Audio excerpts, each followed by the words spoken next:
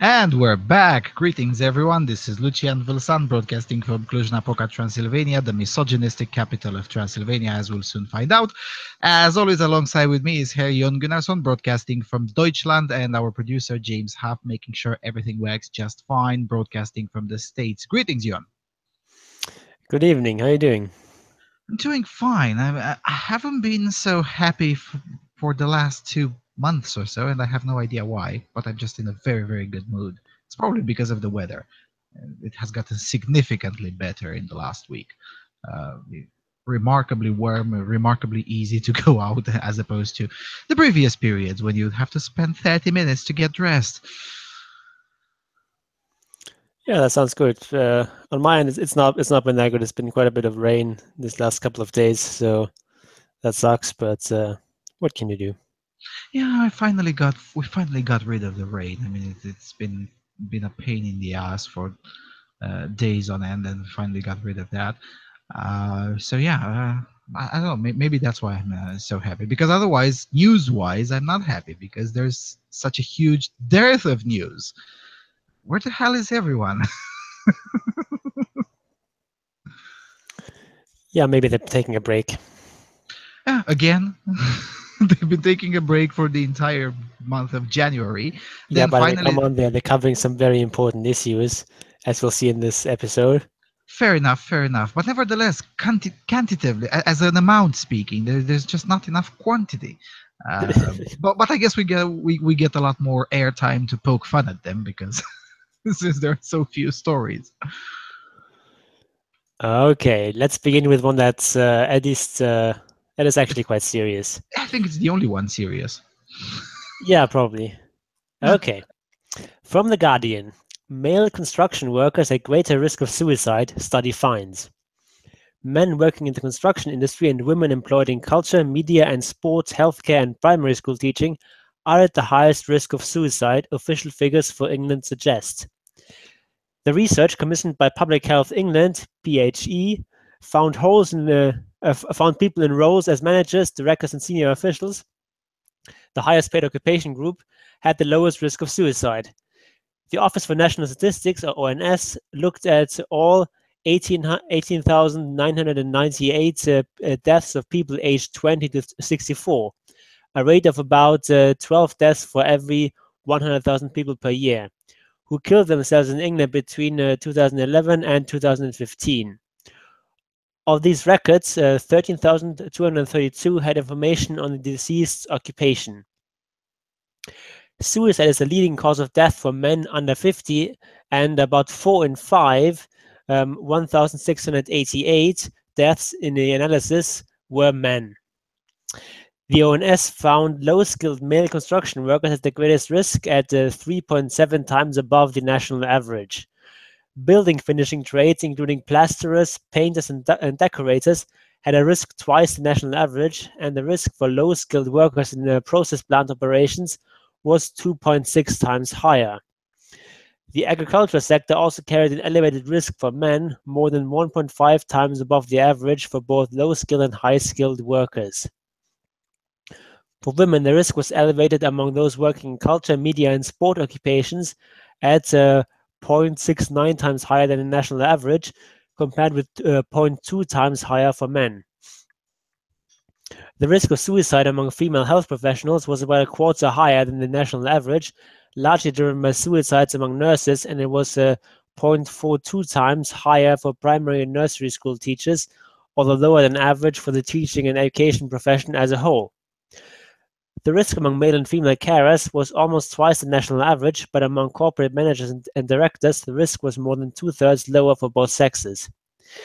The ONS said previous studies suggested an occupation may have a higher risk because of a low pay and job security and/or access to or knowledge of methods of suicide. The Samaritan chief executive, Ruth Sutherland, said, "We spend a third of our lives at work and one-fifth of us experience suicidal thoughts, so these resources are much needed. We shouldn't stop there, though. It is up to us to create a culture in our workplaces where people feel safe enough to talk about their feelings and get support if they need it." PHE said the research, published on Friday, will help build a better understanding of factors that influence suicide and help identify where inequalities exist among different groups. The PHE chief executive, Duncan Selby, said, "People who die from suicide are usually not in contact with health services and often pushed through in silence as their ability to cope deteriorates. With more than 2/3 of adults in employment, the workplace offers an opportunity to reach people who need extra support. I urge all employers, large or small, public or private sector, to treat mental health as seriously as physical health. Early action can stop any employees reaching a desperate stage. Simple actions can make a huge difference. Talking with a manager or colleague can help people get the support they need and ultimately save lives." PHE, Business in the Community, and the Samaritans have published toolkits to help employers prevent and respond to suicides. The ONS limited its analysis to occupations where there were 50 suicides or more, so that relative mortality rates could be estimated more precisely. So before we go into the meat of this article, I just want to take a moment to congratulate the writer on getting basic math literacy right, and the way he used he correctly used phrases like 2.6 times higher, and lower when you're talking about women, it says things like 0.69 times higher than the national average. Yes, that is how these phrases should be used, because 0.69% times higher means 1.69 times as high, and 2.6 times higher means 3.6 times as high. So this individual is one of the few people who actually uses that correctly. Yeah, 0.69 is 69%, and 2.6 is 360%. Yeah. Basically. I did. You're much more nitpickier than me, but yeah, I didn't notice that it finally it has it right. I usually notice it when it's wrong. But yeah, here we go again. This business. I mean, I know it sounds a bit cynical, but I don't know how to phrase it otherwise. But this business of suicide is much more murky than probably anyone wants to think. I mean, trying to draw narratives from these kinds of numbers is as speculative as it can get, which is why I like that this article doesn't try to do that, which is atypical for The Guardian, let's face it. Yeah, that's also an article published more or less concurrently that it argues that suicide is all about class and low income and so on.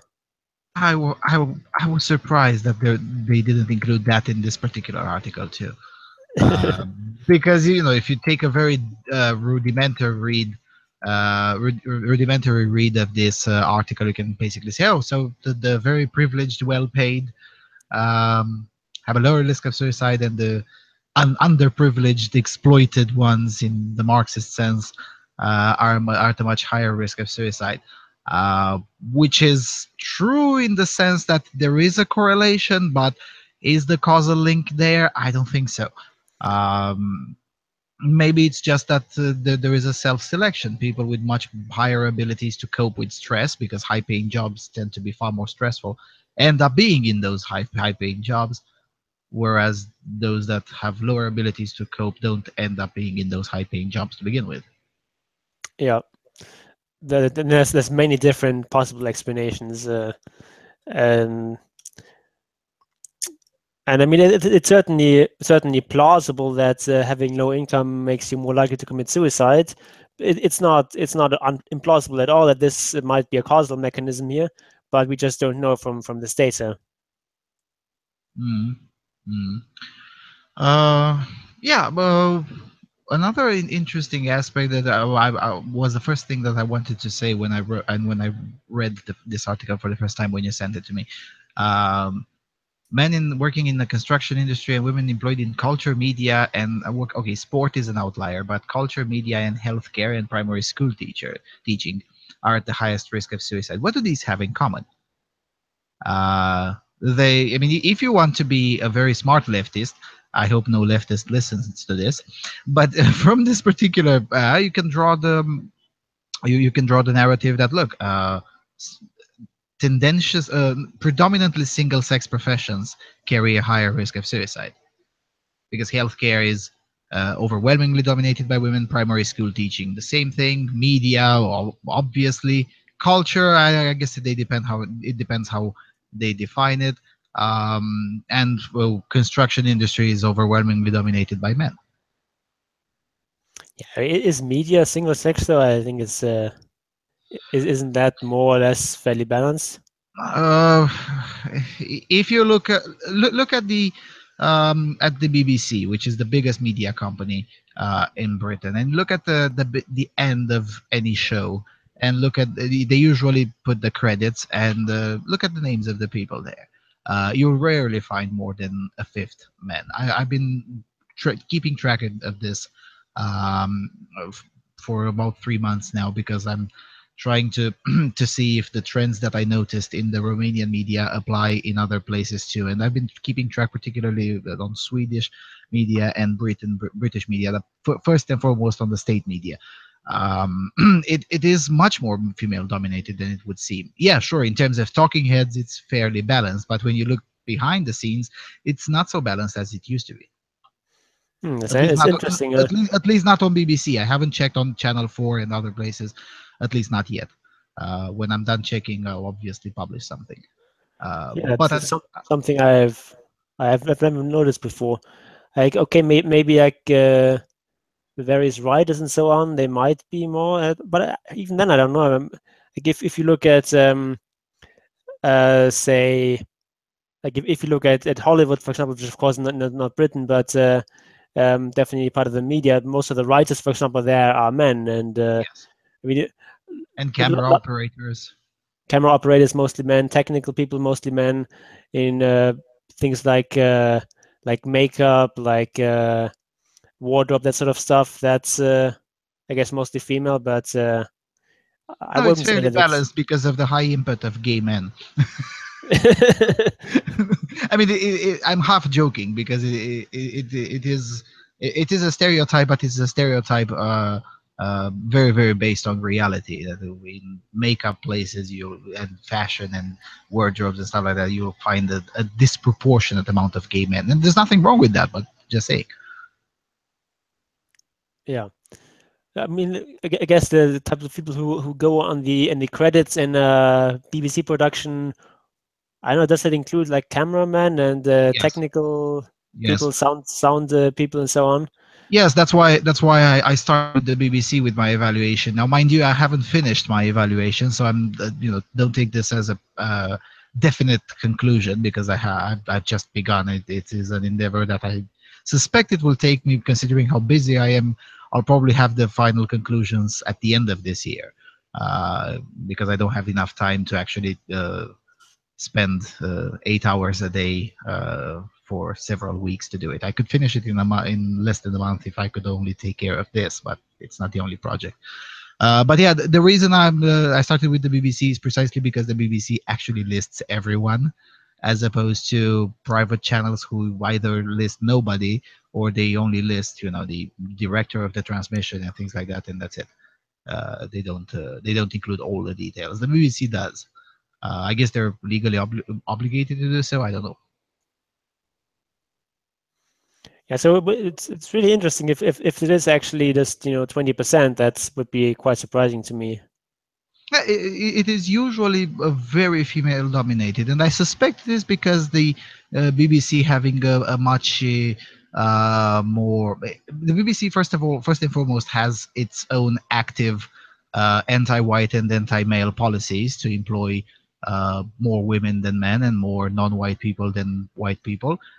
This is official. You can find them in their official documents. So I guess and this has been happening for several years now at the BBC. So I wouldn't be surprised if that had something to do with it, with the changing of the demographics inside the BBC. That's one aspect, and the second aspect is that when you have such a vast amount of funding, and the BBC has, and most private stations cannot afford to waste so much resources, you can actually buy and make the studio environment and the production environment easy enough that you don't encounter the same struggles that uh, private stations encounter. For example, in a private station, the first and foremost concern, and I know this from experience because I've worked in private TV stations, the biggest concern is to avoid wasting resources. So as a result, you would usually have one or two people that are very well paid, that they basically fill in the roles that in a state TV station are filled by 6 or 7 people. And those people tend to be men in a private station, whereas in a public TV station, because those roles that are filled by only 2 people in a private station, they're filled by 6 or 7 people in in a state broadcaster. They're divided so well that it is a lot more likely to have women running for those roles too, because they're usually smaller roles. Now, obviously, the pay decreases with that too, but I guess that's not an issue, considering the fact that generally women tend to seek employment in state environment much more than men. So I suspect this is one of the reasons why things look a bit more lopsided on state broadcasters. And I've noticed the exact same phenomenon on the state broadcaster here in Romania too, and in the Polish state broadcaster. Now, admittedly, in Poland and Romania, the ratio is not 80 to 20; it's more like 65 to 35. But nevertheless, it's much more disproportionate than it is in private stations, where it tends to be much more balanced. All right. Well, that was a long tangent. But we have plenty of time, of course. But Yeah. like one thing that sort of irked me about this article is the first paragraph or the lead, which um, sort of established some sort of parity between men working in the construction industry and women employed in culture, media, etc. Reading that, a sort of casual reader reading that would conclude from that probably that these are the groups most at risk. So there's this one group, men working in the construction industry, and then women working in all sorts of different fields. A casual reader would probably conclude from that there's a bigger problem here with suicide from women. But what they're actually trying to say is that among men, these are the most at risk categories, and among women, these are the most at risk categories. And the most at risk categories for women are still a lot lower in the risk than the dangerous groups for men. But that's sort of slightly misleading here in this article. Well, the Guardian being a bit misleading, shocking. Yeah, but the thing is that the more we learn about this, this is what this is what my first takeaway from this article was. The more we learn about this, the more we realize how little we know about suicide. First and foremost, because it wasn't studied for a very long period of time, just documented, and that's it. And second of it, because for quite some time it wasn't, just like with homelessness, it wasn't particularly fashionable to study it from a sex perspective. I mean, there's still the meme going around from I think it was an Australian, but it could be a British newspaper, where it said 1 in 4 women are homeless, and the meme runs like, oh, and the other 3 are aliens. But the same thing goes with suicide. For many years, it wasn't, I wouldn't say politically correct, but definitely fashionable. It wasn't fashionable to study it honestly, at the very least, because at the very least, this article is just honest. Here are the facts. Make it what you want. Oh yes, and we should urge employers to treat mental health seriously, which is a fair um, advice. I mean, at the very least, it doesn't start with the government should, because that's when I usually start running away from the. If you start your argument with the government should, I'm like, yeah, maybe not, because I'm not convinced that the government can do anything, at least to directly influence the suicide rate. I don't think so. Yeah, it's quite hard. I mean, it's not like you can make it illegal. I mean, you can, but it's not going to do anything. It was in Ireland until I think 91 or 92. Yeah. So it is possible to make it illegal, but I'm convinced that would help anyone. That's for the death penalty on suicide. Yeah. It just doesn't seem to work that way, isn't it? Yeah. All right, let's go to the next one. The next one is very interesting. Very short one. Oh, God damn it. Coming from the Breitbart, the British government will instruct universities to defend freedom of speech. In a move that could have wide reaching implications on United Kingdom campuses, British universities will be instructed to uphold freedom of speech as a legal duty. Joe Johnson, British Minister of State for Universities and Science, has written to universities informing them that they will be expected to uphold free speech for their students, faculty, and visiting guests. The move is being described as a response to the rise of safe spaces and other forms of censorship in higher education. According to Johnson, this means that the use of universities' facilities cannot be, quote, denied to any individual or body on any grounds connected with their beliefs or views, policy, or objective, close quote. As part of this, the government proposes to raise the issue of freedom of speech with a view to ensuring that the principle underscoring the importance of free speech in higher education is given due consideration, Johnson also wrote. He added that speech protections extend to premises occupied by student unions, even if those premises aren't university owned. It is important to note that the duty extends to both the premises of the university and premises occupied by the students' unions, even when they are not part of the university premises. Johnson claimed that all institutions will be expected to have an explicit statement expressing their commitment to free speech principles. They are crucial in demonstrating to students that free speech should be at the heart of a higher education community, Johnson finished. Just a short reminder for those who haven't listened to previous episodes. A month ago, in a study commissioned by the Spiked magazine on free speech in British campuses, from a sample of 115 campuses studied, only 7 had what the study called a hands-off approach to free speech. 35 have stifled or chilled free speech through various interventions, and a whopping 73 have banned and actively censored ideas on campus. So, uh, isn't it ironic that now the government has to come in and beg you to do what you were supposed to do?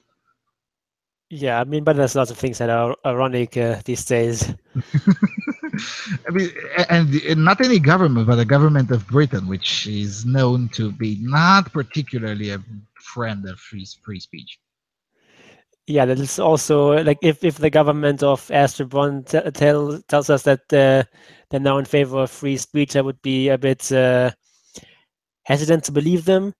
And I guess we have to wait and see what comes out of this. But I'm not throwing my hands up and cheering yet because I don't really trust this initiative. But maybe they'll surprise me positively. Yeah, in fairness, it says that, oh, you have to provide us with a strong letter affirming your commitment to. Yeah, we all know the effects of strongly worded letters, don't we?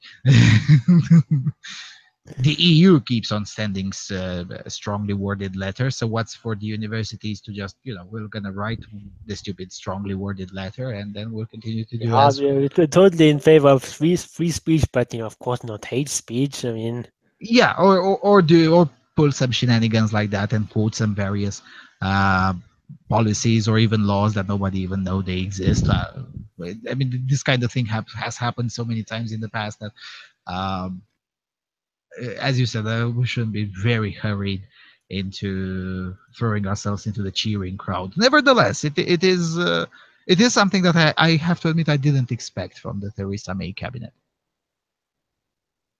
yeah. So there is hope after all. Yeah, it is 0.02% increase in hope.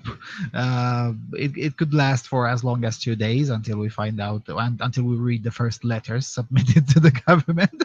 But nevertheless, overall, it could be just a blip on the radar, or it could be the beginning of something quite okay. I mean, I don't expect the government to just come in and start punishing universities who don't abide by. I don't think that will happen anytime soon.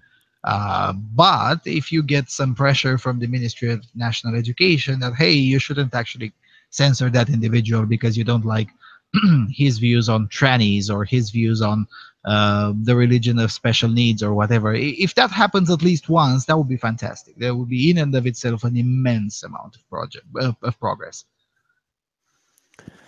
Yeah. All right, let's go to the next one. Okay, next one is from Zeit. Until today, women have worked for nothing. On Equal Pay Day, today, the 18th of March for this year, women all over Germany remind us that the current difference in pay between the sexes is 21%. That means that women work 77 days per year for no pay. This figure is the raw gender pay gap. That means that the hourly wage of working women are compared to the hourly wages of working men. According to the Federal Office for Statistics, the raw gender pay gap is calculated for all so-called NACE groups, with the exception of agriculture, fishing, the government sector, private households, and extraterritorial organizations in firms of at least 10 employees. All male and female employees are contained therein. And if you're wondering what this last sentence means, I have no idea. It also doesn't make any sense in German. All male and female employees are contained therein. I mean, we just read the list of receptions of employees are not contained there. I don't know. I know what that's supposed to be. So everyone else except those listed there. Also, what is an extraterritorial organization?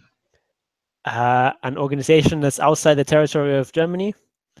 But okay, so I don't know. Embassies? Maybe something like that. Embassies, something like maybe. Or maybe a factory by BMW in Czechia or whatever, something like that.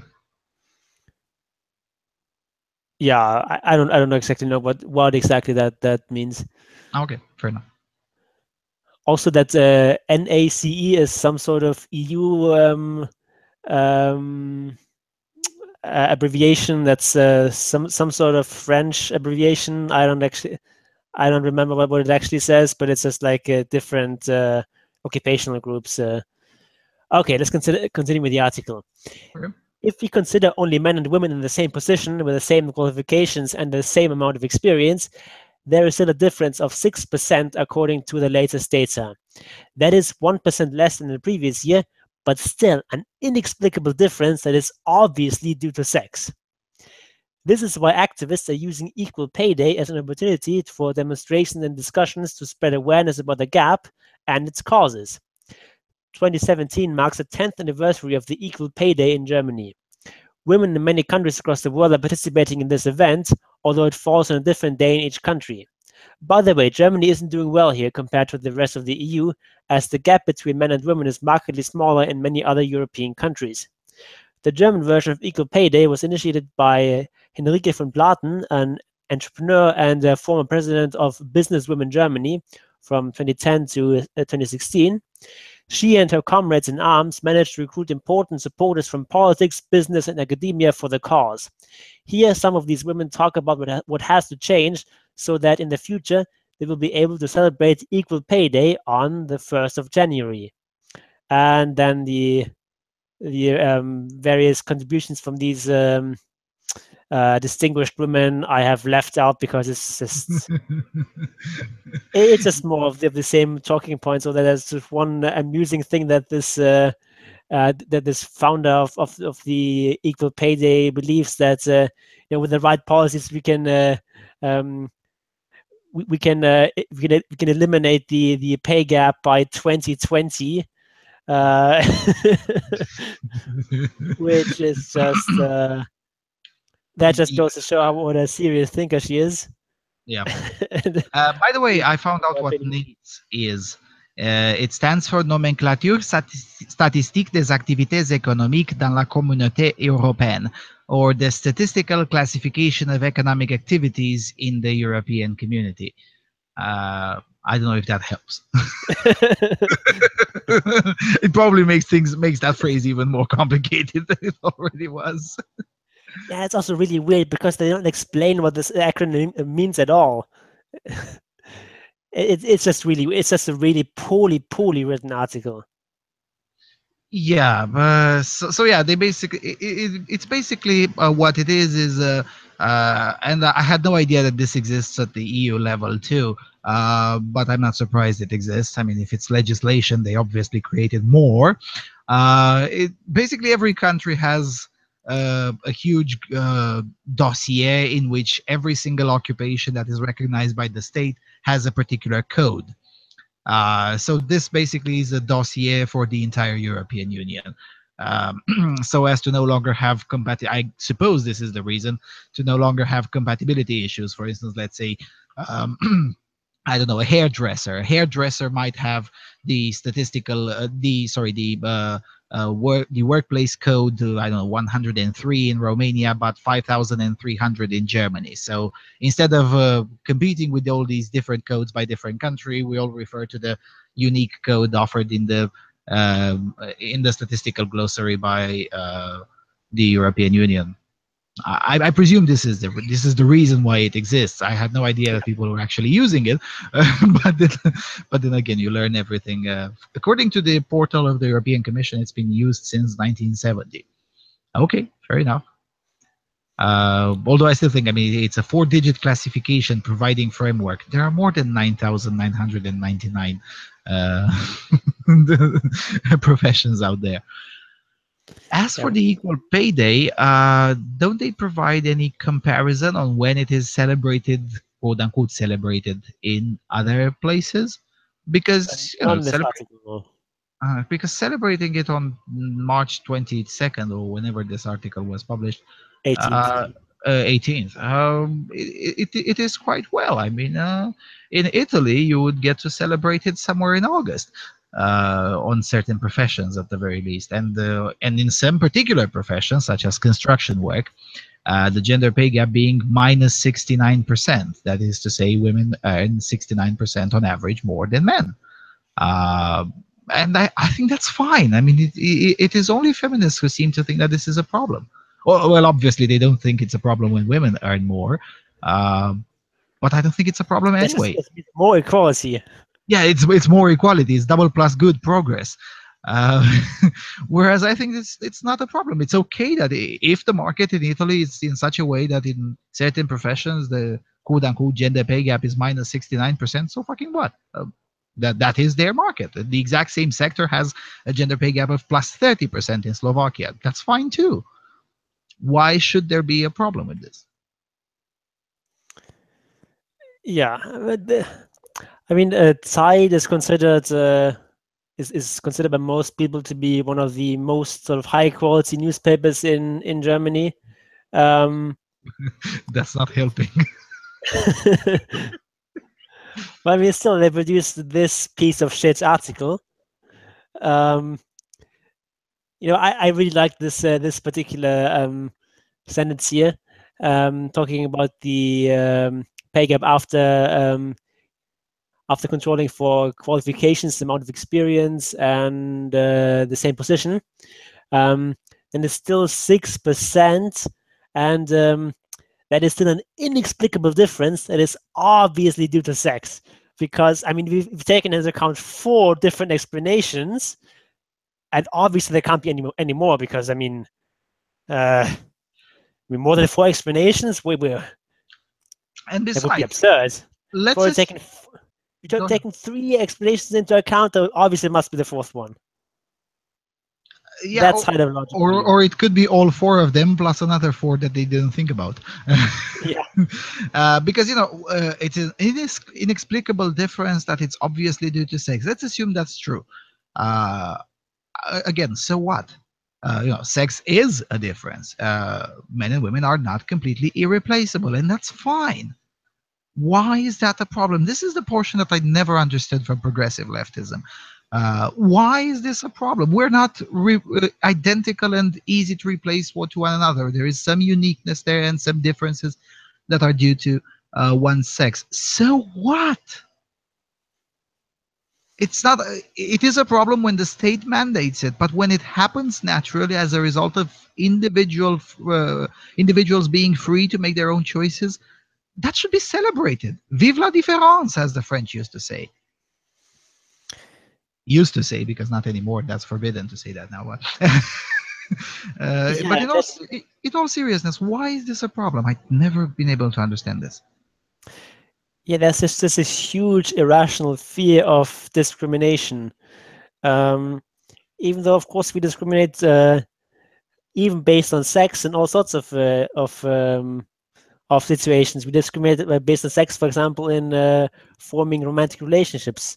Like Yes. 97% or so of the population prefer a partner of the opposite sex. That's I guess that's sexism. That's discriminating based on sex in a very important manner. No, Uh, 100% of the population, well, except for the bisexuals, which are 0.02%, but all the other part I of said the human 97% population. of prefer someone of the opposite sex. Yes, but then again, gays prefer someone of the same sex, so they Yeah, discriminate against the they discriminate against the opposite sex. So fucking what?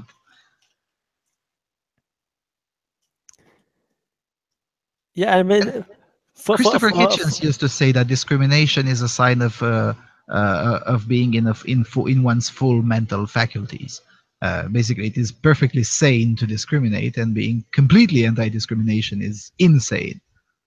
yeah, if you're not discriminating, you're basically a plant or something like that. I mean, even plants Even act in plants some have sort of unique way that features. they, for example, they want to preserve water. I mean, want in scare quotes discriminate between water that is inside them and water that's outside them, and they want water inside them if they're lacking water, for example. Um, yeah, but basically any sort of action you take is discrimination. If you decide to eat a sandwich, and we discriminate between sandwich and sand and rocks and dirt and clothing and all sorts of other things you could eat conceivably. Um, you're also discriminating whether you want to eat it or whether you want to and put it on your head or rub it on your face or put it in some other orifice. You could do all of these things in the sandwich, but instead you discriminate and decide to eat it instead of doing other things with it. And Basically, also any sort of action you take is discriminatory. consider the horrible discrimination against soups that happens whenever you pick up a sandwich. Hmm. CYR asks in the chat room, when do we get the equal work day? Uh, that's a good question, and I think it would be celebrated. The equal work day for 2017. It will be celebrated somewhere in April 2018, and then the equal work day for 2018. It will be celebrated in March 2019, and so on and so forth. Because the fact of the matter is that the sexes do work differently on average, and not only differently, but also differently in terms of quality, but also in terms of quantity. In many countries, women overall, by averages, tend to work less than men. And that's fine. It is a free choice. At least But in terms then to of complain about the differences in pay is stupid. at least if you're talking about employment. If you're talking Yes. about work in Yes. general, it's roughly the same between the True. sexes Absolutely in true. terms of hours of work, at least. Yeah, absolutely true. But in terms of this is a discussion about employment, about paid work. Well, actually, I should say paid work, not necessarily employment, because presumably they also include various forms of entrepreneurs and self-employed people who don't actually can. You Not cannot on really. this statistic. They also Oh only no, they don't. include firms with at least 10 employees, so I it's see. just about employees. Also not Okay. on any government employees, so it's not a picture of the whole economy. It's just this particular group that they're focusing on, which is quite Mhm. large still, but it's not the whole thing.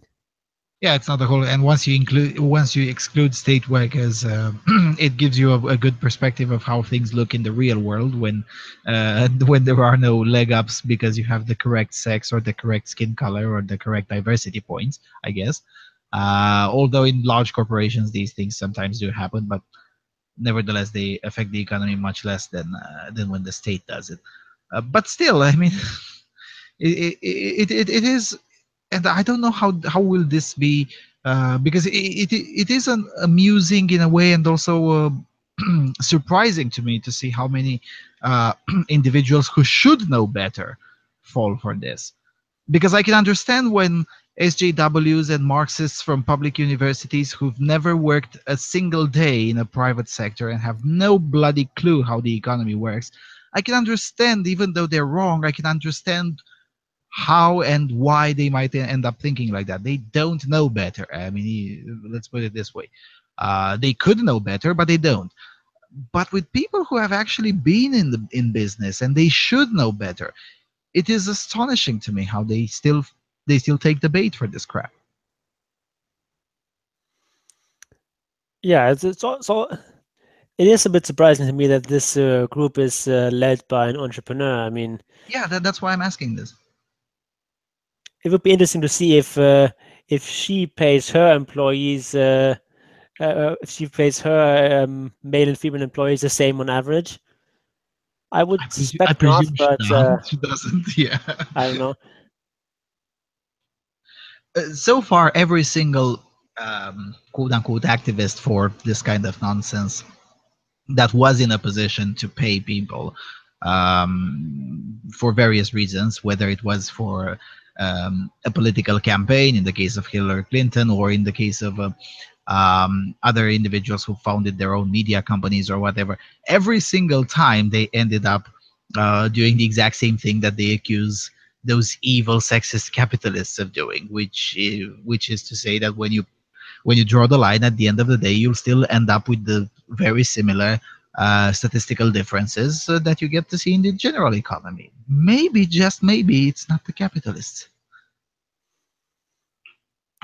Yeah, I mean, I guess it is capitalism at work, but there's nothing wrong with that. It's just people being paid commensurately with the work they do. Yeah, CYR says in the chat room, I've never seen seen it where activist organizations actually have equal pay. Yeah, they don't. I remember when back in the days when there was the equal pay message broadcasted by Hillary Clinton, and then some media people looked into how her staff is being paid, and surprise, surprise, it had the gender pay gap very similar to the general median of the American economy. Uh, Not shocking at all. It was only shocking for the true believers, but for everyone else, it was like, yeah, that's normal. I'm convinced that the same thing is true in the SPLC and probably in the companies of these individuals, female entrepreneurs who started this whole crap. I would be very surprised if that's not the case, and if that's not the case, I would be very curious to see what did they do in order for it to no longer be the case. And then of course I would ask to hear again about their company 20 years from now using the same policies, because whatever they did, I'm not convinced that would be sustainable over the long run. Yep. It can only be sustainable, and single sex employment is not particularly sustainable either. If you remember, around 2 years ago we read the story of a feminist who eventually turned anti-feminist, who quit her job and founded her own company, media company. Said, no, I'm going to employ only women to stay away from the male gaze and stay away from the patriarchy and whatnot, because women are best and men suck and blah, yada, yada, yada. Her company went bankrupt in flames, and it was not sustainable at all. But when she was writing down her observations, like, I considered everyone to be an entire bigot when they said, look, it just doesn't work like that. If you have an office full of women, you're going to have these particular sets of problems that they're just going to happen, regardless of how smart and woke and progressive you may think those women are. And she was like, I scoffed at everyone. I thought I'm the smartest, the specialist snowflake that ever snowflaked, and everyone else is a bigot. And at the end of the day, she had to concede that after wasting her own money and putting her money where her mouth was, it was like, yeah, no, everyone else is right. I was wrong. Yeah, I think that single sex employment can work quite well as long as it's just men. Yeah, it tends to work better when there are several industries where it's basically only men, and that seems to work. But if it's oil only extraction. women, that seems to work really poorly. It can work quite fine if it's almost only women, if there's a few men in there, and often it's with many of these men in the higher positions. Yes. That seems to work, but if it's just only women, that just doesn't seem to work. It's very rarely the case, and when it happens and it works, it's usually a small company with 5 or 6, maybe 10 employees. Once you get higher than that, it just doesn't seem to work when it's only women. And the few exceptions that do exist, they tend to be, we used to say here that the exception that just confirms the rule.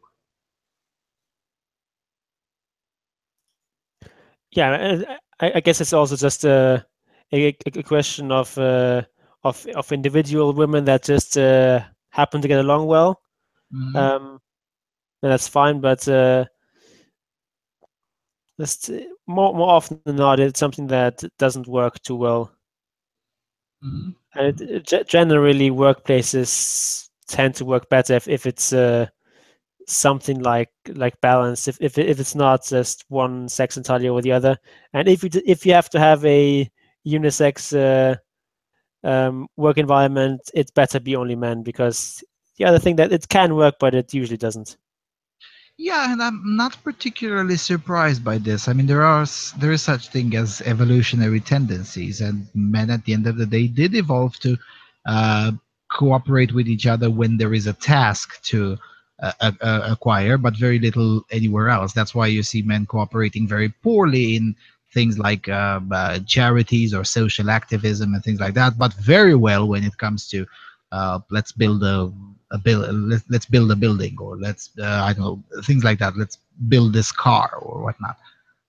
It just seems to happen, and it happens all over and over and over again in every single instance. And trying not to notice this in order to avoid offending someone seems like how they call it in English, a fool's errand. Yeah. Yeah. All right. Let's go to the next one. The next one is about my hometown. Coming from Actual de Cluj, the misogynist city of Cluj-Napoca, new streets are named after known humanists, but only men. New streets appeared in Cluj-Napoca, and they're named after reputable humanists, but just like in the last quarter of the century, with trivial exceptions, none of the new streets are named after women. The local literary critic Petru Poartă died in 2013, and this year the city council is considering attributing his name to a street in Cluj-Napoca. The proposal is part of a list that counts 8 slots, all of them known humanists, and then the author lists all 8 of them. The most likely to be known by this audience is Richard Wurmbrandt, a Christian minister and an anti-communist dissident who was imprisoned during the Gulag era and then ran to the United States. Anyway, he lists all of those 8. These names are to be given to new streets in the Quinto Valley and Zoilo neighborhoods. We studied all the streets names in the city. At the end of last year, the list had 1,213 elements, to which we added the ones analyzed today. We did this to see how many of these are named after women, and then he lists all of them. In total, 14 slots out of over 1,200. As a comparison, the streets named after men are almost 500. Actual de Cluj, our publication, spoke about this problem before in the summer of 2015. What changed in the meantime? The total number of streets grew by 38, but not the total number of streets named after women. Now, I would have said that this is a very good opportunity for the author to note that the majority of the streets in this city are not named after people. We had this conversation before. In the case of this city, a bit over 700 out of the 1,221 streets in total are named after events, places, flowers, animals, and objects. For instance, I worked for a while at a place located on the Paris Street, and 2 years ago, some friends did some charity work for a family living London. But Paris is actually a men's name from Greek mythology, so Checkmate atheists. Fair enough. And I was saying that 2 years ago, some friends did some charity work for a family living on the train station street. And I guess since trains are invented by men, therefore it, Yeah, makes perfect sense. yeah, in my experience, this is the case in most cities in Europe, and most people don't seem to care about these things. And if anything, most people seem to prefer streets not named after people, because sometimes people have or have had in the past names that are difficult to spell. Um Especially when you choose foreign individuals. I mean, think about it this way: the George Washington Boulevard in I don't know, Podgorica, Montenegro. It might be difficult for the locals to spell George Washington. Or more recently, Donald J. Trump Boulevard in Tirana in Albania. This just happened a few days ago. Not joking. Still funny. And the mayor or the leader of opposition, whatever, said, "Oh, it's better to be called by named after Trump than by those communist criminals." It was a very very funny piece of news. But nevertheless, I mean, okay, Trump is not complicated to spell, but sometimes you might end up with names that are very difficult to spell. So as a result, many people tend to prefer streets named after events or things that are easy to spell. I mean, for instance, the Tiger Street or things like that, the train station street, which makes a little bit more sense. But I don't understand is why there are people who care about this so much. Yeah, sorry, I have nothing. I have no idea why someone would care that deeply about street names of all things. Yeah, and not only this author cares about it, but when he was flooded with comments explaining to him why it's not really such an issue or whatnot, he deleted all the comments and closed the comment session. And so, I'm not surprised. I'm not surprised at all. This is a certified moron. Uh, but then, nevertheless, he prides himself to be a qualified journalist, and from a resume point of view, I guess he has a point, but from an output point of view, not really. Yeah, anyway, from the very silly place. Speaking of the silly place, holy shit. This is from the very silly place. Traveling. Go ahead. Oh yeah, this yours, yeah. Sorry. Go ahead. Traveling all the way to Spain. Now, the article is from the Express, but it's about Spain, or actually Catalonia. Coming from the Express, Europe's first sex robot brothel forced out of base as prostitutes complain of competition. I'm gonna need extra effort to read this. Europe's first sex robot brothel has been forced to move after real-life prostitutes complained sex dolls were stealing their trade. The original location in Barcelona at 2 Baixada de San Miguel had been in the Spanish city's Gothic quarter north of the cathedral. But the brothel, not far from the La Rambla in the heart of the city, has now moved to a mystery new location with the receptionist saying the address would only be given out to paying customers. Prostitutes who work in the city with APROSEX, which is the Association of Sex Professionals, objected, saying a doll cannot match the services of a real person and denigrates real sex workers to merely being an object. A statement on their website read, quote, "The sex affection of a person cannot be provided by a doll. They are different and compatible services. They do not communicate. They do not listen to you or caress you. They do not comfort you or look at you. They do not give you their opinion or drink a glass of champagne with you." Close quote. I guess that's a feature. Janet, a prostitute with over 30 years in the industry who works in the city's Raval district, said, quote, "It is another strategy of the patriarchy that presents us as object without rights or soul, a privilege of the wealthy classes." She added the initiative was, quote, "a fetish for many men and women who wish to return to a childhood lacking in affection. Municipal police in the Catalonian capital has also launched an investigation into the legality of the brothel, which offered clients sex with realistic state-of-the-art polymer sex dolls after it opened last month. However, when the authorities tried to carry out a routine inspection, they discovered that the business had since moved out of the premises. The owner of the venue claimed they were not aware of what the property was being used for and only became aware of its use when they recognized the walls from photographs published on the internet. The owner has since cancelled the tenancy agreement with the Lumi Dolls entrepreneurs. When contacted, the brothel's receptionist said she could not give out much information, but said that the business was still operating. She said, "We are simply moving to another place." Lumi Dolls, a pun on the Spanish slang term for prostitute, is believed to be the first such brothel to open in Europe after similar venues in places like Japan and China were hugely popular. The brothel offered the services of four lifelike dolls, which cost around €5,000 to produce and are made in the United States and made out of thermoplastic elastomer, charging punters around €120 for 2 hours. Each one is unique and made to order, although they measure between 1.6 and 1.7 meters tall and weigh 40 kilos. The brothel's website claims these are totally realistic dolls, both in the movement of their joints and in the joints to the touch of their skin, that will allow you to fulfill all your fantasies, close quote. And it adds, quote, "These sex dolls will make the experience more pleasurable, exciting, and erotic," close quote.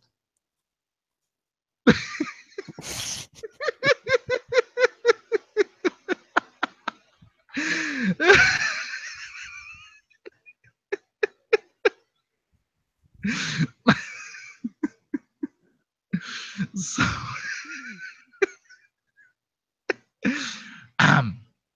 so the the hookers are pissed off at the competition. So the sexual trade union organized itself to drive the competition away. Seriously. Now I knew that Spain was a very syndicalist country, but come on, please.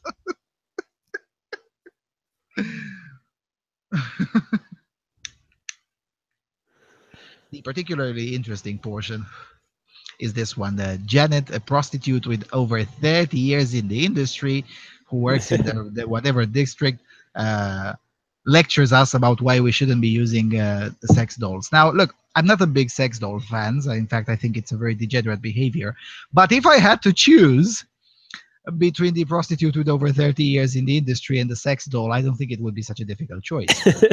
I'm sorry if that sounds a bit mean, but seriously, there is such thing as retirement. Just saying.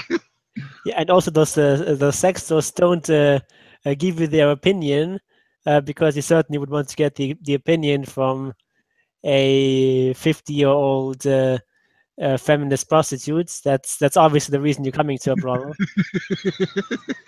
Yeah, I was saying. I mean, they don't give you their opinion, and I'm like, that's feature, not bug. Yeah. James, do you have anything to say about this? Let's assume he doesn't. Still, I'm trying to treat this seriously, but I just can't. I mean, as for it's another strategy of the patriarchy that presents us as objects without rights or soul. I'm sorry, No. but first of all, the biggest opponents to prostitution legalization today is the feminist left. It just is why, especially in Spain, that's 100% true, and it's true in most of Europe. It's true in Sweden, it's true in Norway. The biggest opposition to prostitution legalization in most places in Europe is the feminist left. It's not the patriarchy. It's not the. Sure, you can say that the feminist left regards you as objects without rights or soul. That's definitely true. You have the causes correct, but you don't have the perpetrator correct. The perpetrator in this case, it's not the patriarchy. Yeah, and it does not represent or present actual women as objects without rights or souls.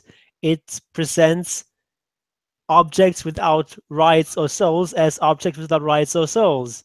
Yeah. A sex doll is not a woman. Yeah. It's interesting to me that you would expect the users of such services to be a bit confused about what's real and what's not, and to be having weird fetishes and whatnot. But it seems to me that the feminists are the ones who are confused about what's real and what's not, because they don't seem to realize that it's a fucking doll. It's not a human. It's not a woman. It's not something with rights or souls or privileges or anything. It's a thing, like a pen, like a lighter, like a pack of cigarettes. It doesn't have rights. Yeah, we might just as well complain about um, women who use vibrators and dildos, representing men as nothing but disembodied, soulless penises used solely for their pleasure. Yeah. And that would be an equally valid complaint, which is to say, not valid at all. Yeah, it would be for sure just as dumb. And besides, these kinds of things have been around. I mean, the what I don't know the English term. I know the no.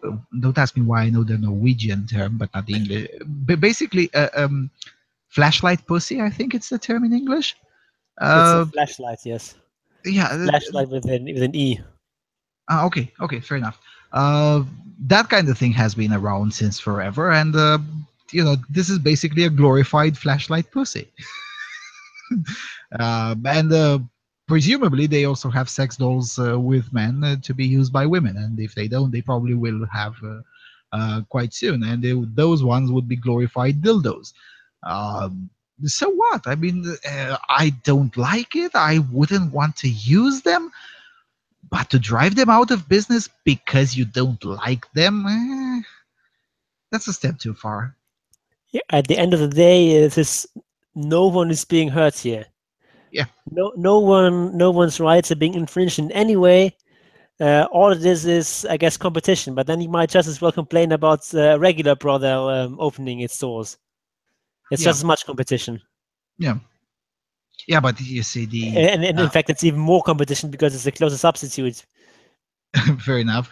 But I guess they wouldn't object to that much, because in order for another bordel to be opened, that bordel would have to also be member of the Association of Sex Professionals, so it would be still regulated by them. So it wouldn't be much of a competition to begin with.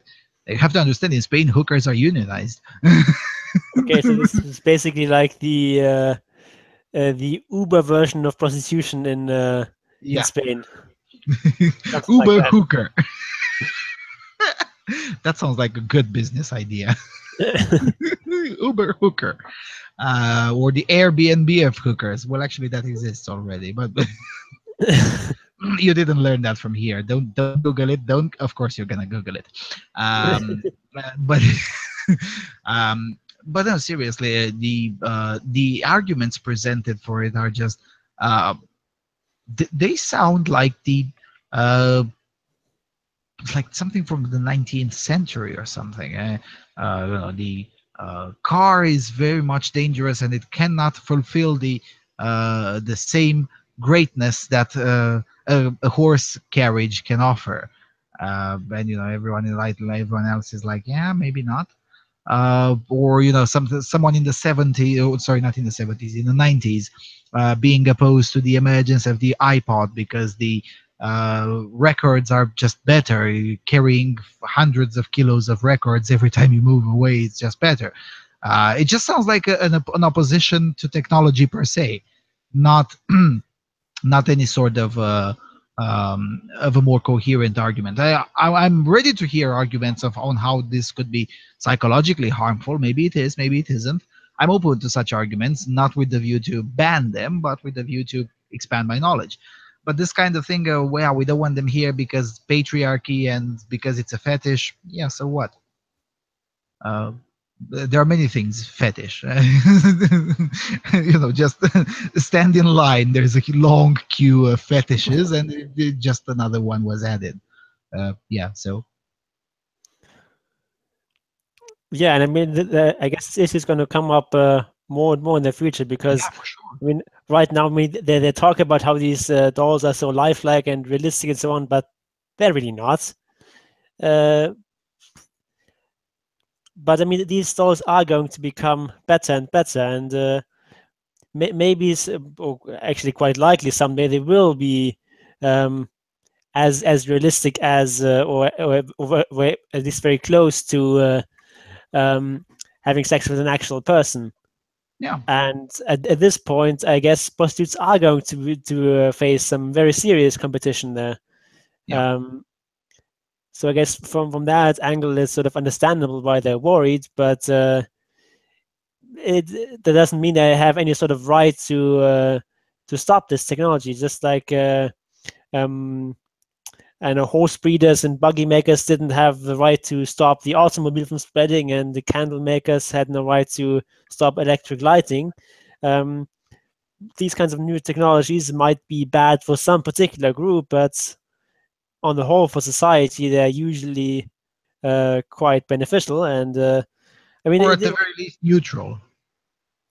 yeah, I mean, in a case like this, you can debate the morality of using a sex doll. With you might call it degenerate as you did, but so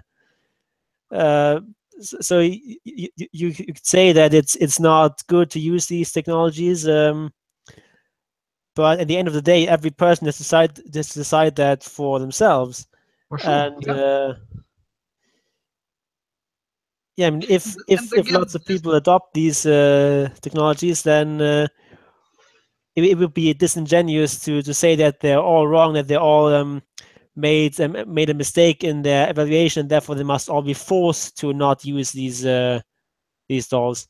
Because no, I would even still say if they're all wrong, but nevertheless, they should be allowed to be wrong. That's the essence of freedom, to be allowed to be wrong. yeah, I mean, even if you ban this sort of thing, it's you're not going to be able to prevent it. Oh, for You're just sure, for not. sure, for sure.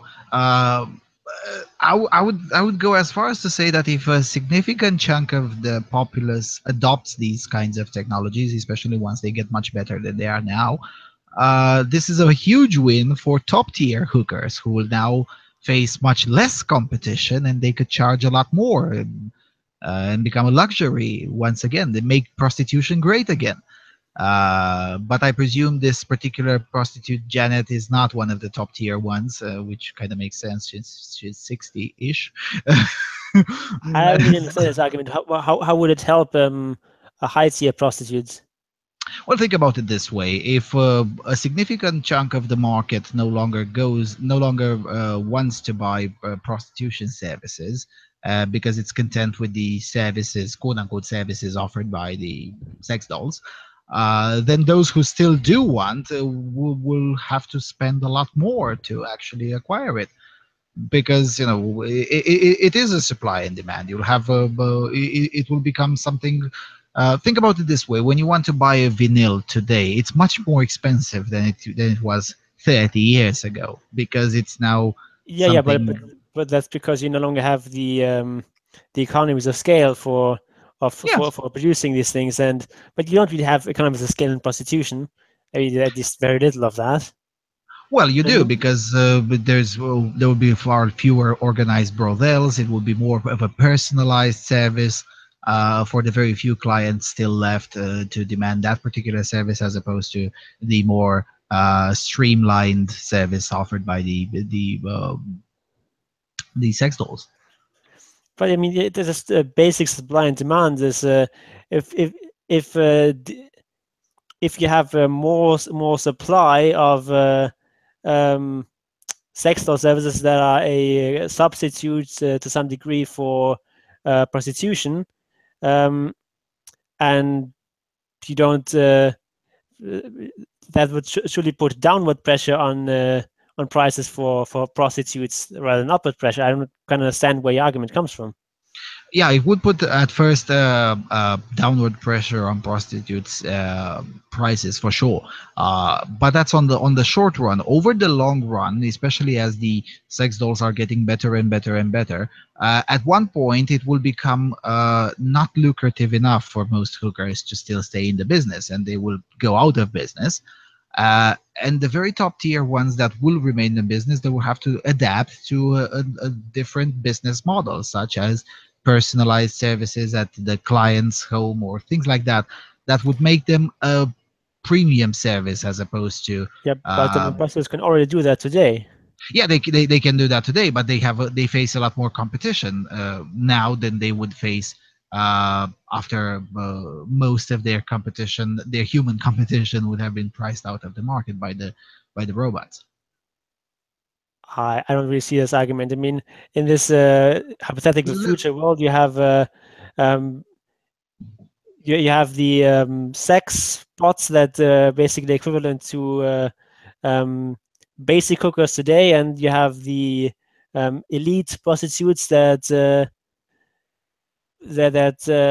charge more for more for higher quality services. I don't really see What I'm saying why. is that the very high quality of them would be able to charge even more, and all the other ones will be charging zero because they will be out of business. Let me give you a parallel. Maybe I can make myself understood that way. In the 1920s, a significant chunk of the of people, they would still make their clothes at home. As a result, there was a certain price. Let's put it some orientative price. For a shirt, you would spend the equivalent today of let's say €100.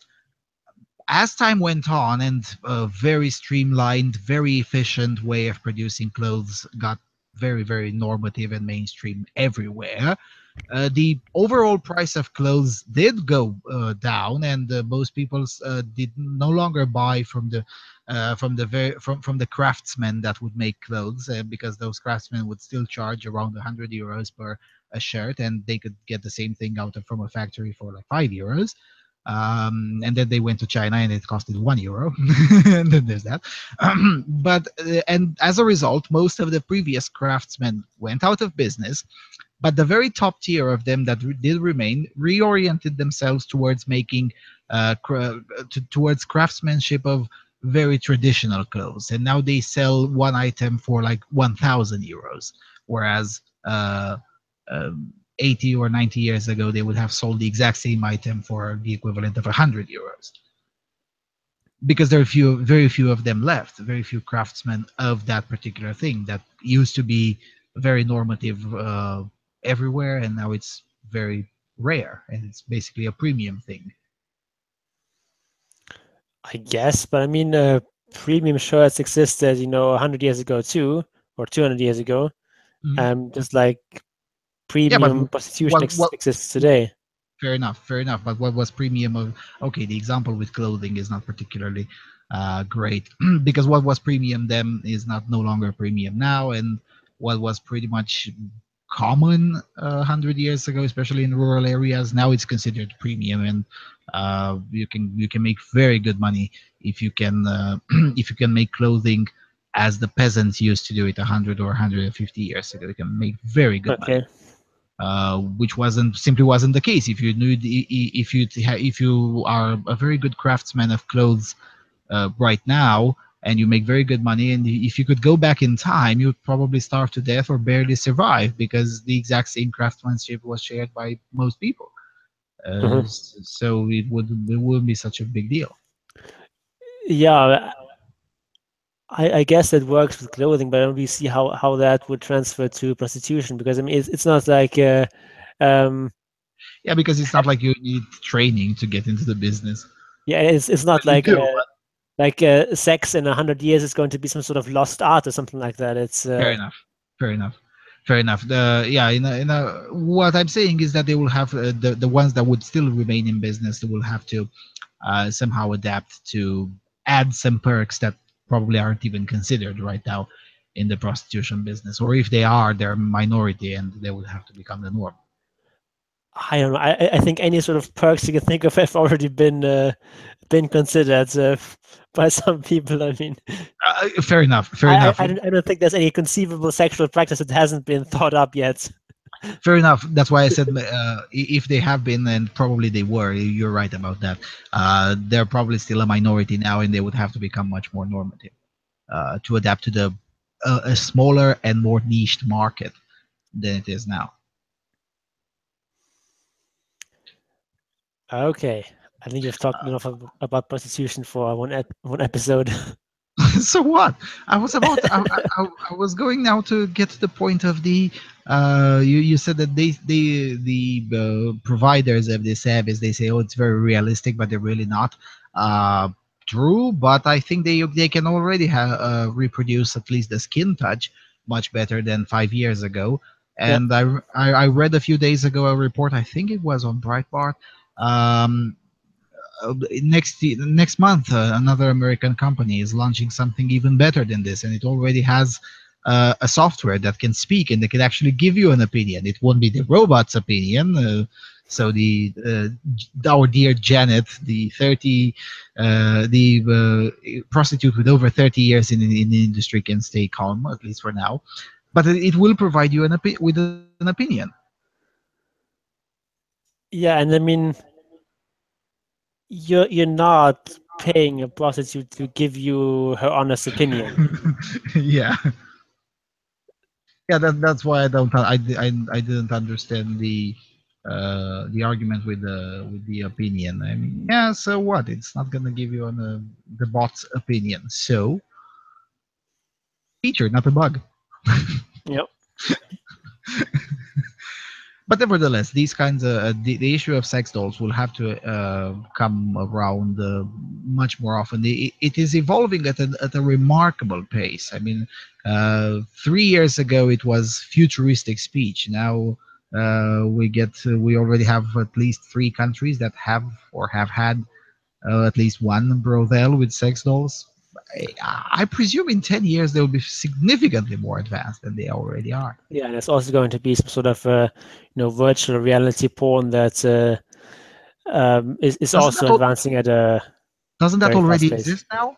Yeah, it's some sort of product like that already exists. Yes. Because I know there are some VR helmets for sale, Yeah. and according to the manufacturers, around 80% of the buyers, and they ask the buyers to fill a quiz, and 80% of the buyers that did fill the quiz, they're like, I'm using it for porn. Uh, I guess I could take them at face value. I mean, at the end of the day, the internet is for porn, so Yeah. yeah. These the, for anyone who's disgusted by this particular discussion, uh, good luck with that, because these kinds of things will still keep on coming up in the next 10 years for sure. This discussion is not going to die. It will only get more mainstream. For now, it's only a tiny podcast and an article that we laugh at the Express. But then again, 3 years ago, it was only a few corners of the internet. This thing is coming.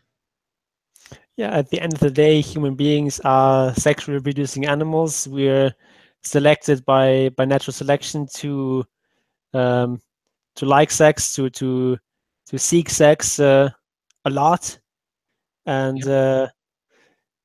of course, evolution did not foresee the emergence of pornography and contraceptives and all that. So engaging in VR sex is not going to lead to reproductive success, but we still like it, and people may be disgusted by it, but that's just the way human beings are, Yeah, for good or for worse. now that you mentioned it, I don't understand this particular fear that I've seen it expressed in several forums. That, oh my God, these particular technologies will replace sex. And well, I'm preparing a video in defense of pornography, by the way, because another U.S. state passed a resolution trying to declare porn as a health issue, I think, or a health scandal or something like that. Uh, and I don't understand this particular fear by both by some politicians, but also by many regular Janes and Does. I don't think it is the case. I mean, pornography has been around for at least 150 years, if not more. Um, the pornography, the way we imagine it today, has also been around for at least 40 years, probably. Oh, actually, more, a lot more than 40 years. Um I mean, it and depends it on what you consider pornography.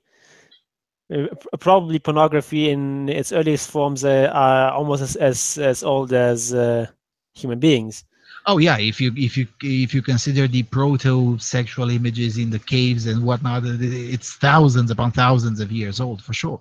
But I'm referring to to things a little bit more explicit, like pictures and magazines with with sexually suggestive images and whatnot. These kinds of things have been around for at least 150 years, and video pornography has been around since at least the 50s. For instance, in Belgrade, in communist Yugoslavia, there was a a cinema theater dedicated exclusively to porn, opened in 1969. So it's almost 50 years ago. These kinds of things did not, for some reason, did not drew away people from sex. They did not replace sex, and I don't think these new technologies will do that either. I just don't think so. That's why I don't understand the fear expressed by. I guess it's just a natural fear of new technologies. I don't know. I mean, I guess to a certain extent they are, of course, a substitute for sex, but I don't see why that's such a huge problem. I mean, Yeah, just because there are a substitute for sex, that doesn't mean the good old sex will go away. The two are not. It's not an either or situation. Human beings can do both things or more things at once during the course of a day or a month. yeah, I guess it would probably decrease the amount of sex people have. The same way that I would say watching television for entertainment is a substitute for reading books. Mm-hmm. And I guess it's probably true that the advent of television reduced the amount of time that people spend reading books, reduced it below what it would otherwise have been. I still don't see why this is some sort of huge crisis. Mm-hmm. Mm-hmm. Yeah. Anyway, I guess we're gonna talk about this a lot more in the coming months and years for sure. Okay, let's go to the last one, which is from the very, very silly place. Go ahead, please. From the Daily Wire, Cosmo. Men are sexist if they enjoy giving their female partners sexual pleasure. This week in feminism, Cosmopolitan magazine explains why men are sexist if they enjoy giving their female partners sexual pleasure. Yes, really. Quote, it's not enough that men are already having more orgasms than women. To make matters worse, a new study published in the Journal of Sex Research found, aside from deriving pleasure from their orgasms, obviously, men also derive a specific sort of masculine pleasure from making their female partners orgasm, complains Cosmo sex and relationship editor Hannah Smothers. Naturally, men enjoy sex more when their female partner has an orgasm. This is what the study has dubbed masculinity achievement. Smothers says that there's nothing wrong with feeling good about making your partner feel good, before explaining why it's actually sexist. First, the researchers conclude that the increased attention spent on women's orgasms is actually also benefiting men. Quote, despite increasing focus on women's orgasms, research indicated the increased attention to women's orgasms may also serve men's sexuality, complicating conceptualizations of women's orgasms as women-centric. This is not good, since we all know how evil men are. Second, it's sexist because men enjoy their significant other's orgasms. Because men enjoying the significant other's orgasm, quote, ties into cultural ideas of women as passive recipients of whatever men give them. One reason is that it might pressure some heterosexual men to feel like they have to give women orgasms, as if orgasms is something men pull out of a hat and present it to women, they wrote. This ties into cultural ideas of women as passive recipients of whatever men give them. The Cosmo editor also notes that said enjoyment allegedly perpetuates sexist tropes relative to the female orgasm, such as women feeling pressure to fake orgasms in order to appease a male partner, or in other words, to protect men's feelings. The researchers conclude, according to Smothers, that when women's orgasms begin to serve as a masculinity achievement for male partners, the orgasm cease to be about women's liberation or sexual pleasure. They just become another opportunity for men to flex up or show up their sense of masculinity. The feminist Taliban have spoken. Sexist men must stop enjoying giving women pleasure. We look forward to Cosmo's Why It's Sexist That Guys Don't Get Turned On When You Orgasm article next week.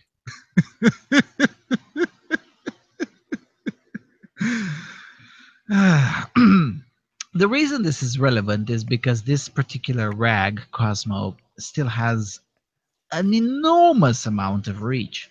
I mean, I would have expected the amount of stupidity that they published would have eventually shrink their audience, and it did, in the sense that it stopped their growth, but it's still remarkably well read. It's still remarkably big. And this particular nonsense, this is the kind of nonsense that I rather published or said about sex, that I actually think it's much more pernicious and dangerous than anything the sex dolls and the VR porn and all the other producers would do. Yeah, it basically turns sex into a competition of who can have more pleasure or something like that. Yeah. Not only that, but anyway. I mean, shouldn't it be a good thing that men also take pleasure from pleasing their partners? Yeah, surely that's more pleasure. It should be a good thing. Yeah, it does show, and this is not new. I mean, I looked up into the original thread on this particular rags original posting on Facebook, I think, and there were many middle-aged, or anyway somewhat older people, 30 or older, who were looking at it, and I was like, what the fuck? I used to read this when I was a teenager. It just, I don't remember it being that bad, maybe the magazine overall. At some moment in time, this particular place has been taken over by people who legitimately seem to just hate men, period. And you can see it in the language. The increased attention on women's orgasm may also serve men's sexuality. Let's assume that's true. So what? Why is that a problem? Yeah, and I'm pretty sure that women also feel good about giving their partners sexual pleasure. Yeah. Is that something also a problem? Yeah, because it's male centric. You can't win with these people. Because it does say lower in the article that allegedly this quote unquote issue allegedly perpetrates tropes such as women feeling pressure to fake orgasms in order to protect men's feelings. No, it doesn't. No, it doesn't. And even if it were, wouldn't you be better served considering? Because again, this is a magazine that, at least in its early days, was used to be read by late teenagers and early 20s females. Wouldn't you be better served trying to address that particular issue rather than peddling misandry? Somewhere along the way, this all of this thing stopped being about helping women in any way and just promoting naked misandry. Yeah, it's just this really pernicious zero-sum thinking that if men derive some sort of benefit, then that obviously must be bad because it somehow magically means that women lose something. But no, that's not the case. It's definitely not the case here. Zero-sum games are extremely rare in reality. Usually you have either positive-sum games, as sex usually is, if it's mutually pleasurable, or negative-sum games in crime and war and so on. But the zero-sum games where one person's gain is another person's loss are quite rare. Yeah, they are. What is a little bit more pernicious is the fact that this particular kind of narrative just refuses to die. The only good news is that, as opposed to several years ago when the exact same or very similar, not the exact same, but very similar claptrap used to be published, at least there is some backlash to it. So I guess there is some progress to that. But otherwise, this particular kind of narrative has been around for many years. And what I don't understand with respect to specifically to the topic of women's orgasms, they when feminists write about this thing, they act as if the whole concept didn't exist before the 70s or something. Uh, I don't understand where does this coming from. Well, why do so many modern humans tend to have this very distorted and mostly false idea that they somehow I don't know, invented the wheel or something, or in this case invented or augmented female orgasm. That just doesn't work like that. Yeah, I was always in the impression that female orgasm was an invention of the second wave feminist movement, but maybe The thing not. is that many people actually do believe that. They really do believe, not necessarily, not that they invented it, but that definitely there was no awareness of its existence, general awareness of its existence. It's just something that women should owe to the second wave feminism, which is just insane. It's just not the case. Yeah, also sometimes people have this sort of mistaken impression that sex in the past was, well, the people in the past were all extremely prudish, as they were, say, in the Victorian era. But that's not a representation of the history as a whole. No, it's not. At some points, sometimes some cultures, people were prudish, at other times not. It's history is a pretty big place. There's a lot of different attitudes towards sex that prevail at different times and places, and this idea Yes, that and let's not women forget that the didn't seek sort of Victorian era. sexual pleasure in the past is just Mhm. completely wrong. Yeah, and let's not forget that the Victorian era was really in full swing in modern day United Kingdom.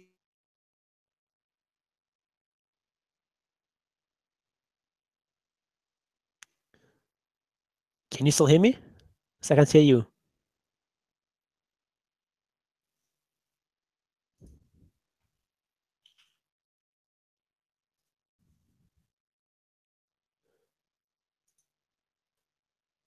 Hello? Why was it the need in 1910, 1920s to emerge movements such as the social purity movement? And social in late 19th century, early 20th century was an euphemism for sexual. And the goals of the social purity movement was ban prostitution, ban pornography, raise the ages of consent, things like that. Why did they exist? Why did they have to appear just a little bit after Queen Victoria died? If the ideas of the Victorian era were indeed that widespread, which leads me to believe that they weren't that widespread. And if you dig in a little bit deeper, you will find works of art, visual art, and novels and whatnot with very explicit sexual content written in the 19th century uh, in the United States and in other places that were more or less influenced by England. Uh, and again, if you look outside of the English-speaking culture, there's an enormous amount um, of evidence that things weren't really that prudish as feminists would have us believe. Yeah, I mean, either you cut out during that explanation or I did. I didn't get like 20 or 30 seconds of what you said there, but I think it's Yeah, I was saying the. Let me repeat somewhat. I said that I definitely I didn't cut out. Um, if the ideas of the Victorian era were indeed that widespread as feminists would have us believe, then why movements such as the social purity movement, which was essentially the sexual purity movement, social was a euphemism for sexual in their time, why did those movements have to emerge right after Queen Victoria died? Uh, if those ideas were so pernicious, then there would have been no need for the social purity movement. Yet that movement emerged, and they were fighting against widespread pornography, as they believed it, widespread prostitution, and also they were fighting for other kinds of things, such as raising the ages of consent, banning prostitution and whatnot. If Victorian behavior was indeed that widespread and not restricted to some sections of England and the aristocracy, then why did those movements emerge? And the fact that those movements did emerge leads me to believe that the Victorian era wasn't really that Victorian for most people. Yeah, I mean, there's sort of the tendency to look at what some of the more influential people at the top did, and let's conclude that it's true for everyone else too. But for most people, for ordinary people, their sex lives probably weren't very much different from the sex lives of people today. Yeah. Or the sex lives of those in the 17th century or the 15th century. Yeah. I just don't think it is that much of an issue. But as we were saying before, we are now led to believe that all of these things are just there was a huge enlightenment provided to us by the militant feminists of the 70s. It's just all of it is garbage. Yep. So yeah. And again, why do what I find it a little bit dangerous if these kinds of ideas, now thank goodness there is backlash. There used to be no significant backlash just 5 years ago. Thank goodness there is some backlash, but I still think it is dangerous if enough teenagers, both teenage boys and teenage girls, grow up with these kinds of ideas that sex is a competition, a zero-sum competition, and because if you buy into their narrative for 10 seconds, the first obvious question is, how the hell do you win? If you don't care about whether she orgasms or not, you're obviously evil. If you do care and derive pleasure from it, that's obviously sexist and that's obviously evil. How exactly do you win? I guess you just have to treat getting her to orgasm as some sort of grim duty that you have to fulfill, but you have to take no pleasure in it. To treat it like a chore? Something like that, yeah. But that sounds horrible. I mean, the second you get... Yeah, that's the point, I guess. Yeah, but it is horrible. I mean, if you're doing sex as a chore, what's the point of it? Amazing. All right. I guess we already poked fun enough at Cosmo. I mean, it is really hard to treat Cosmo seriously, but my point is that we kind of should, but not seriously in the sense that we can treat their arguments as serious intellectual. It's not. But treat them seriously in the sense that they are quite influential, and some, at least from time to time, someone will have to debunk their bullshit. Even if only a tiny portion of the people who read the original article end up reading the debunking, or hearing the debunking, it's still better than no debunking. Yep. Then I'm out of things to say, other than the fact that I will be here on March the 31st. So yeah, same here. So see you in 1 week's time, and until then, take the red pill. Take the red pill. Goodbye, everyone.